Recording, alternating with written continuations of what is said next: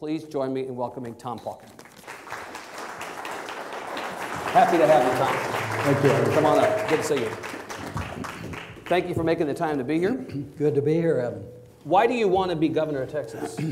Well, there are a lot of serious issues that need to be addressed, and I think we've got a top-down style of leadership that is ill-suited for the future of Texas. Simple as that. It's simple as that.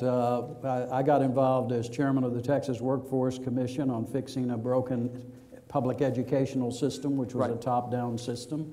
It took 4 years of real battles, but we finally have busted, in a sense, a cartel that was not liked by the parents, by the students, by the teachers, and by the business communities. And we've gone back towards really beginning to undo this centralization of education at the national and state level, more emphasis on vocational education. But there's so many other issues that we've got to address as a state, and I'm kind of tired of the sound bites rather than the sound policies that we need.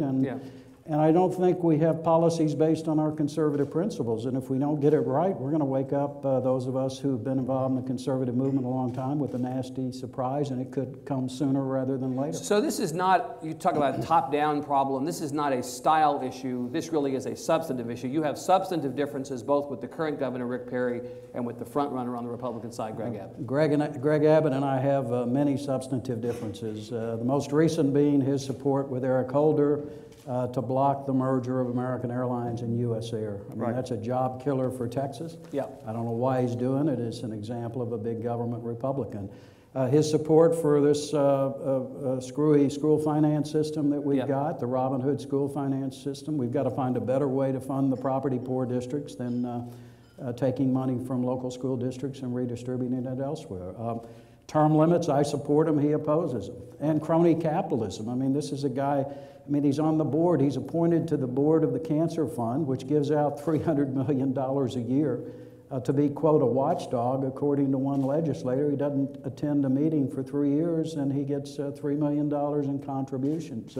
That's crony capitalism, and that's got to stop. It's infected both parties. It's not good for Texas. It's not good for American politics.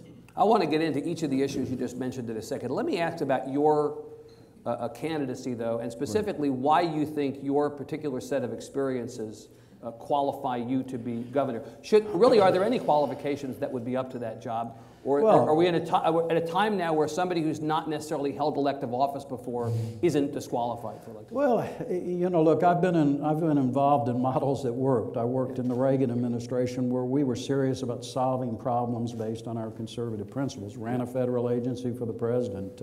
Chaired the Republican Party when we were the minority party, helped turn it into a majority party, but we built it from the grassroots up. I chaired the Texas Workforce Commission. Per se, it wasn't in my purview to do something about vocational education, but everywhere I went in Texas, employers kept telling me the same thing. Tom, we're choking off the pipeline of skilled workers. We've got this top-down teaching to the test system. We got to bust it up, and I led the effort to do that, and we put a bipartisan approach together. I mean, you got to work together, but you do it based on sound ideas, and we've got to reach beyond our base and quit just getting away with thinking because you got a ton of money. Look, as I get around the state, it's not that people tell me, gee, we love Greg Abbott. Oh, but he has so much money, Tom. And that's the issue. So you think people are more taken by the inevitability, real or imagined, of Mr. Abbott's candidacy more than anything substantive about it? No, I don't see anything. Look, if I thought he were a serious conservative and serious about policy issues, I wouldn't be running. You don't believe Greg Abbott is a serious conservative? That would be news to a lot of people in this state. Well, he's reading a script. I mean, it's like this recent... Who's writing the script he's reading? I don't know. Ask Dave Carney. He's running this campaign. But he's reading a script. I mean, it's not from the heart. It's not a conservatism from the heart. It's like taking sound bites. It's like saying, hey, this is a big deal. I came out for the 10 Commandments. Now, who's going to be against the 10 Commandments on the Republican and conservative side? Or I sue Obama, except when he woke up one morning to decide to join with Obama in the suit against American Airlines. It's more a standpoint of publicity and rhetoric. It's almost a fraud, if you will. I mean, he's very good at raising money. I mean, he spends tons of time raising money. But in terms of substantive ideas, I mean, where's the beef? He's not talking about education. He's not talking about transportation or water. These are all serious issues. He just says they're serious problems. Well, that's nice rhetoric, but it doesn't address the issue. You've mentioned his money today. You've mentioned many Sure. times to newspapers around the state you've visited and in Right. appearances you've made around the state. He's a $25 million man. The Sure. money doesn't necessarily mean anything, but you acknowledge that in Right. politics, while it's not everything, money does matter. It's something. He has much more money than you do, Right. according to the last campaign finance reports. Let's acknowledge he will have more money than you in this race by some Sure. significant magnitude. He's run for statewide office twice as Supreme Court justice successfully, Attorney General 3 times successfully. His name ID is probably higher in Texas, Right. let's acknowledge, than you are. And again, there's this idea of inevitability. The press has probably been complicit in this, in saying, well, Greg Abbott is the likely Republican nominee. I would agree with you on that. Right. So those are the realities of the Sure. situation. How do you run smack into that Well, and hope to be successful? I'm sorry to talk process No, no, before no, no. substance, but how do you run smack into that but- and give anybody hope you can win? Evan, he hasn't had a race. He hasn't been vetted. I mean, look, he was appointed to the district bench in Harris County. I don't think he'd even voted before he was appointed a Republican district judge. Then he's moved up the ladder to the Supreme Court, and then moved up the ladder when John Cornyn was moved up from Attorney General to the Senate. He's never had a race. And in fact, they basically told me, people Well, close to the process. Kirk Watson might take a little issue with that. Well, but that's at a time when the Republicans, it was an inevitability of a Republican You're really victory. talking about in the Republican I'm talking primary. about in the Republican primary. Right. He's never had a race. This is his first race, and he's going to have a serious race in the general election if Wendy Davis gets in the race. And I disagree with her philosophically, but she is a smart lady, not a stupid lady, as one of his top advisors called her the other day, and she's got a lot of determined people, and so I don't underestimate this November race, and I think I'll be a much better candidate running against Wendy Davis than Greg Abbott. If you were not running, Chairman, would you be comfortable supporting General Abbott, or would you not be a supporter of his in the absence of your own candidate? Well, I'm very uncomfortable with the direction of the Republican Party in the post-Reagan period, this top-down, big money, special interest, crony capitalism approach. I think it's a broken system. There's too many of these folks that are listening to the folks that write the $100,000 checks, and there are not enough people listening to the grassroots folks that are out there, the middle-class taxpayers who feel frustrated and forgotten.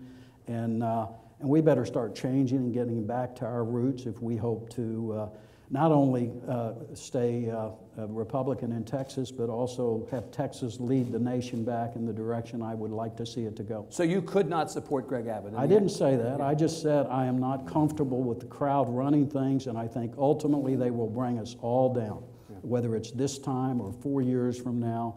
If you keep doing what you're doing, it's a broken system. And I said the same thing. We saw it with the Bush presidency morphing into the Obama presidency, and you could see it happening. And we've lost the coalition. We've got to figure out how to put the economic and social conservatives back together. We've got to build from the grassroots up, and we have to be a policy-driven party, not a poll-driven conservative party from the top down. And that's what we've got today. And let's be frank about it. Let's get into the policy aspects of your candidacy. You alluded earlier to the differences between you and General Abbott on education.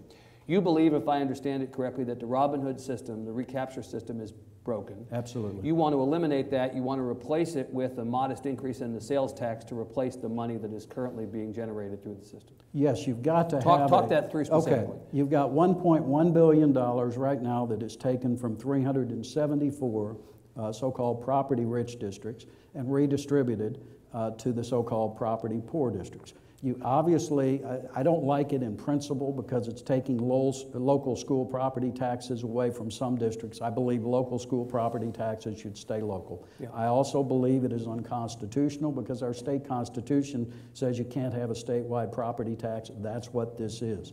But you've got to have a steady source of revenue for the property poor districts. And I think a better way to fund the property poor districts is through a 0.25% increase in the state sales tax, which will get you $1.1 billion, but also is a fairer and more equitable way of funding education. I mean, and this is the time to get something done. I was with the superintendent not too long ago who'd been a superintendent of a property poor district, and suddenly there's an energy find down in South Texas, Eagleford Shale, and now they're a property rich district. His perspective changed. His perspective has changed quite a bit. But you've got to put people in a room together, and you've got to not only address the Robin Hood school finance system, but you also have got to address the disparity, certain districts that are comparable to other districts, and yet some districts get more per pupil than other districts. You understand that General Abbott and the people who support him and oppose you, all they're going to hear from that soundbite is blah, blah, blah, blah, tax increase, blah, blah.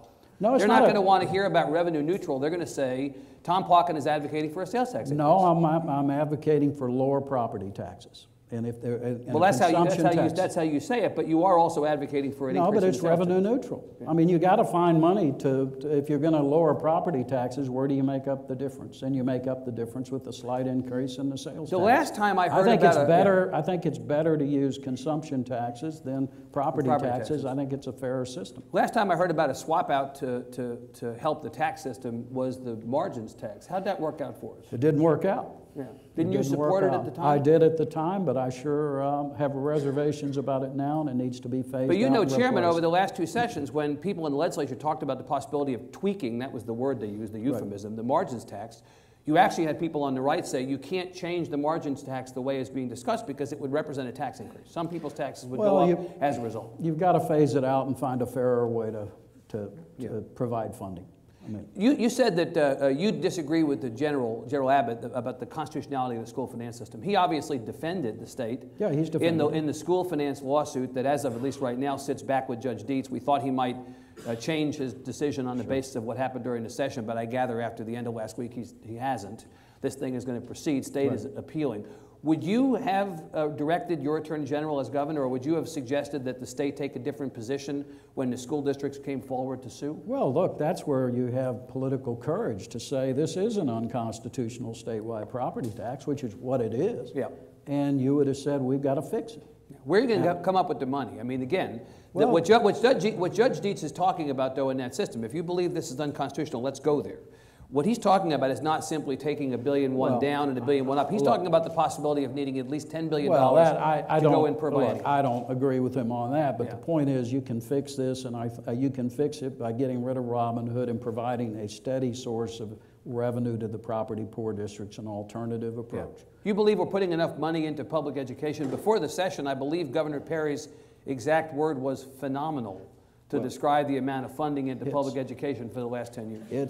It's not a question of money. I'll tell you one way to find some money is to get rid of that $450 million contract that Pearson has to teach to the test. And I'd eliminate that and go to SAT for high schools. I'd go to Stanford and Iowa diagnostic testing for grade schools. So you were a big advocate for undoing the testing system before the session, and you kind of got what you wanted. Well, we did, and my opponent, one of his largest contributors is a firm, Aiken & Gump, that's given him hundreds and hundreds of thousands of dollars, and they've got a stake in this system. And there's too much of a pay-to-play atmosphere down there, and Greg Abbott's right in the middle of it. Let's talk about this crony capitalism charge. We heard a lot about this when Senator Hutchison ran against Governor Perry in 2006. She claimed that one of the knocks against Governor Perry was he appointed all of his friends and campaign contributors to high office.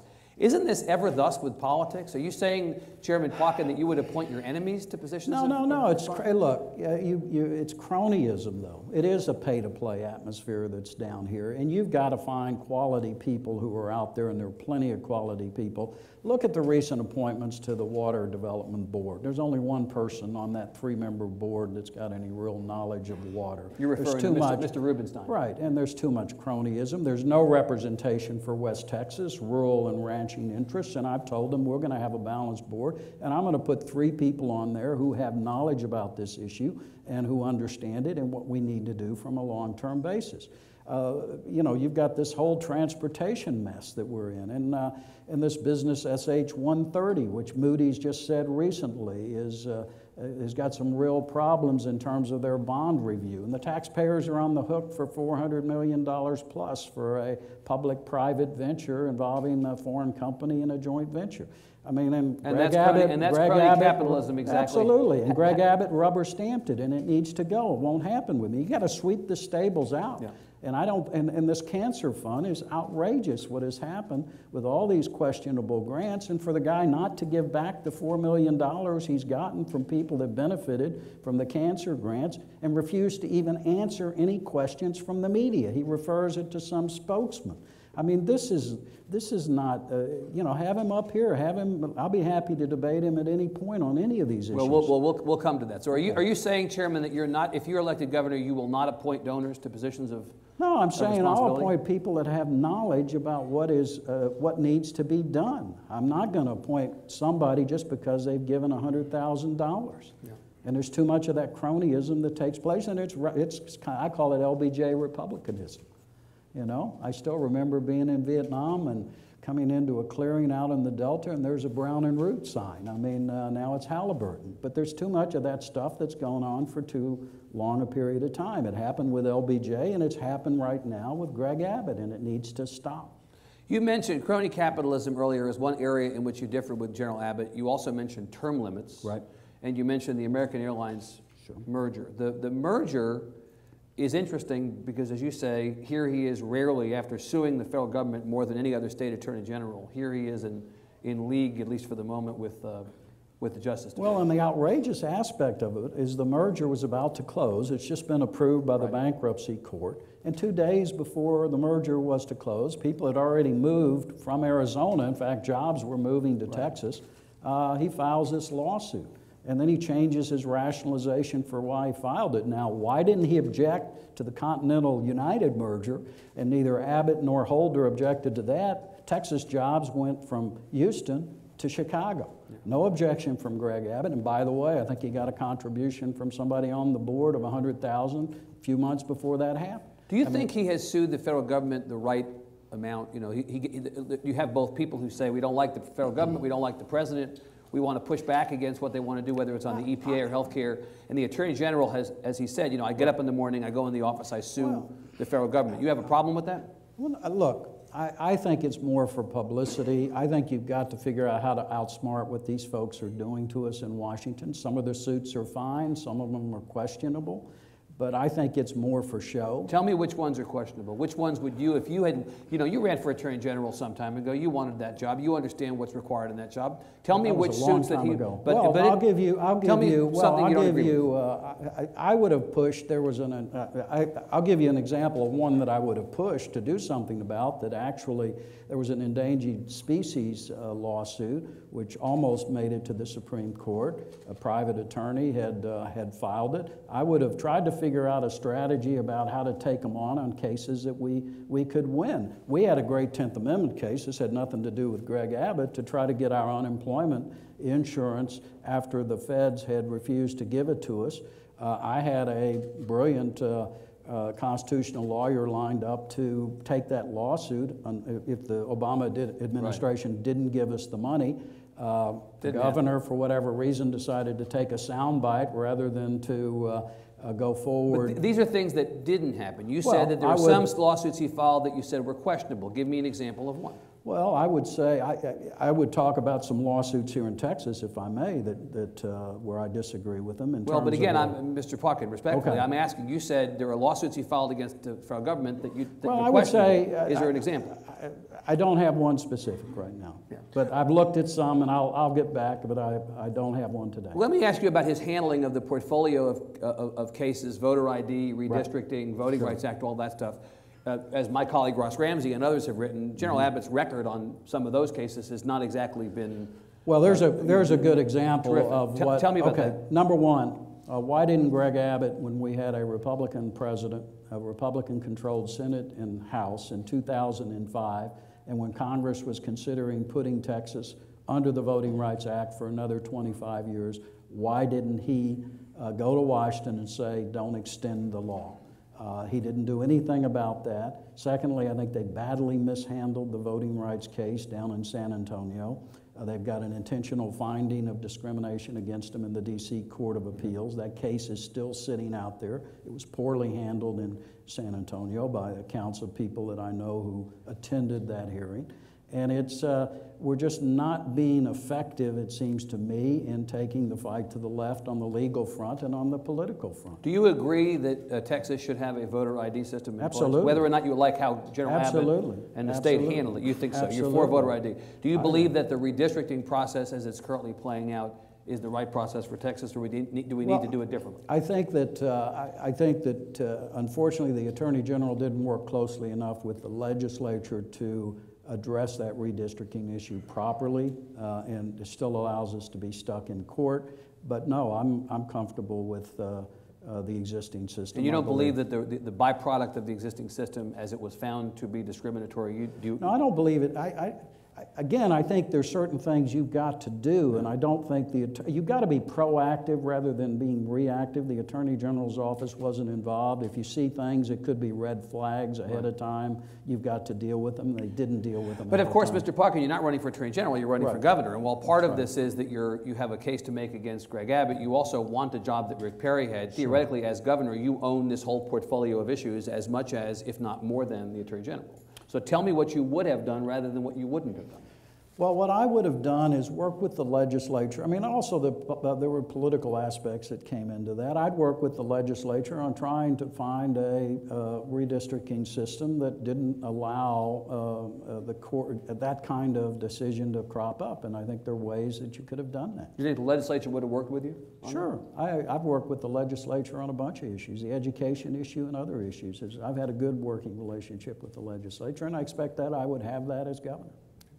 So if you get past Greg Abbott in this race, you probably, we don't know yet, right. KERA is reporting it maybe as soon as this week we'll have an answer from Senator Davis on her plans. So let's assume that she runs. Mm-hmm. You've said you think she's smart and not stupid, as was tweeted out by one of his political associates. Tell me how you run against her. What would be the Pauken strategy for combating Senator Davis in the fall? Well, number one, it'll be an issue-driven campaign. You're not going to get into all these kind of personal attacks. So no abortion Barbie, no retard Barbie, no stupid to run, none of that stuff. No, none of that. But at the same time, the abortion issue clearly is a key issue. That's an issue on which you and General Abbott agree. You're both very much pro-life. Well, but yeah, let me say, watch Greg Abbott and see if he's going to switch as soon as the primary is over. If he gets the nomination. Switch to what? To the exceptions. He was actually against exceptions before being against exceptions was cool. Look at the last two interviews he's had with Christy Hoppe and with Peggy Fekak. He's declining to answer that question. So you think he may actually move back to the Senate? I think the handlers will encourage him to add additional You are against exemptions for rape and incest? I am opposed to taking the life of the unborn child except in the case of the life of the mother. So no rape, no incest. As bad as that situation is, you have to work with the woman, and you cannot have the right to take the life of the child. So no rape, no incest. Right, and you have and you will not move one. I will not. I'm centimeter on that issue. No. I was pro-life after Roe v. Wade before it was in fashion to be pro-life. As party chairman, I was pro-life and moved the Republican Party to a pro-life position. I'm not going to change my views, but I anticipate Greg Abbott will change his views after the primary. Issue-driven campaign against Senator Davis. Right. Abortion would be one thing. What else would you use as fodder for such a race? I think education. I have a strong record on education. I'm a Vietnam veteran. She's talking about what she does for veterans. I think I have a fine record on veterans. I put together the Texas Veterans Leadership Program as chairman of the Workforce Commission. I think there's a clear distinction between us on economic policy of the role of government, and I think clearly she's identified with centralizing power and support for more of the Obama administration positions, and I believe you've got to figure out a way, how do we return to governing our state and not letting the federal government constantly encroach on our powers. So this ends up finally, if you get past General Abbott, as a traditional RD race in the fall, Republican versus Democrat. I think it's conservative versus liberal. Versus liberal. You run against her as a liberal. Has Rick Perry been a good governor? You want to succeed him. He's been the longest serving governor. It's hard to remember what we had before him, actually. You know, it's been so long, right? Has he been a good governor? He's done some good things. Has he been a good governor? He's done some good things. No.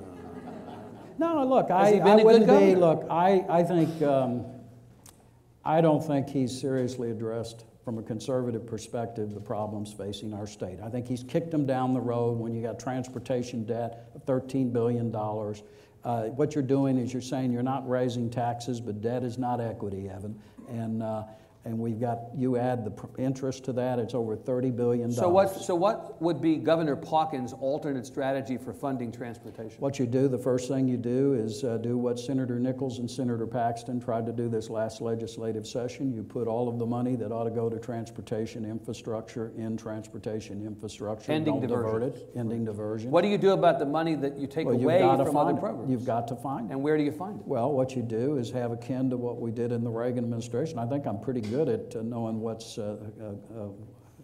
good spending, what isn't. I mean, I cut a budget of the agency I ran by 25% and cut the bureaucracy in half. You've got to have something akin to what we had with the Grace Commission, where you bring a group of outside business and civic leaders together, take a look at state spending, identify what are essential services, non-essential services. I'd eliminate the Emerging Technology Fund from day one. Yeah, that's not going to get you very much. Not going to get you very much No, money. I know, but there's a lot of areas where I think you can find the So resources. the idea is cut to get money for transportation, but ultimately you can't say specifically. You don't come to the table today with specific programs. Well, look, you've got Emerging Technology Fund. That's $50 million right there that is gone day one. If I'm elected, you're picking winners and losers. We shouldn't be in the business of running a public venture But you know, capital Chairman, fund. $50 million won't get you a road from Austin to Killeen. No, I concur with that. But there are plenty of other areas as well that you have to take a look at. But you can, I mean, in my estimation, you've got to put the money in for transportation infrastructure. At what point did you sour on Governor Perry? Back in 2006, you actually were one of the Republicans who stayed firm in supporting Governor Perry against Senator Hutchison. Governor Perry appointed you to the Workforce Commission. You took that job. You didn't say, well, I don't agree with you on stuff. I'm going to take it. Evan, I was asked to come in. I didn't ask to come in. It doesn't mean I you agree could've with said him on no. everything. Well, I could have, but I thought he told me he was serious about wanting to rebuild a conservative majority, put the economic and social conservatives back together and get things done. Right. I got in and looked under the hood. It's sort of like looking under the hood of Greg Abbott's operation, and the rhetoric is great, but the reality is very different. I think that I broke with Rick Perry when we were putting together an effort to get the unemployment insurance without strings attached. We had legislation drafted. It would have been very effective. It would have put the Obama administration in a very difficult position, and if they refused to agree with us, we had a great 10th Amendment case. The governor decided to take a sound bite rather than a sound policy approach, and that's when I basically said, this is not serious conservatism. And I stayed out of the presidential race. I know Greg Abbott was very active in supporting Rick Perry. I didn't endorse anyone else out of respect for the fact that I was still chairman at the time of the Workforce Commission, but I stayed out of that race. But the fact that you didn't endorse him is a statement itself. Yeah, but I just felt that these folks are not they're not serious about sound policy based on our conservative principles. And Kevin Eltife, who's a state senator, says the same thing. I mean, not about Perry per se, but look, we're in charge of governance, and we better address these issues. I can't say today that I've got a specific fix on transportation, but I know the direction we want to move in, and then we've got to figure out how do we find the resources for the money that's been diverted, and what do we do about that? But we're not addressing these issues. I mean, education was another issue. I was surprised that we had this top-down system run effectively by a liberal Democrat, Sandy Kress, which was not working for the kids. Sandy Kress is a liberal Democrat? Did I miss that? Yeah, he was. Well, he was. He hasn't been now for quite some time. Well, he morphs into whatever it takes in order to continue his policy control over education in Texas. Look, he was Dallas County Democratic chairman when I was working How to long advance ago the was that? conservative. That was a while back. Sandy's no conservative. He's a liberal. He's a liberal elitist, and he's running our education system in Texas, and it isn't working. And we began to bust it up. And the reality is, by busting it up, ultimately, I think we can move at the federal level to getting rid of this incredible federal control over education, which he helped put in place with the Bush-Kennedy No Child Left Behind bill. And the Obama administration with Common Core has taken it a step further. We need to return control over education to the states and the local communities. And we began to undo it this session here in Texas, and we need to continue to undo it, and I will as governor of the state of Texas, and get back to local control of education, let our public school folks at the local level run their schools. Let me ask you one last thing about politics before we open it up to the audience. You are a former chair of the Republican Party. You've said a couple times we have to unite the economic and the social conservatives. Your party, maybe not so much in Texas, certainly nationally, is kind of at war with itself. There seems to be a real rift between the two, if there are only two, wings of the party. Here in Texas, we saw during the legislative session a core group of Tea Party, mostly freshmen, members of the House, in opposition to some of what was coming from the leadership in the House.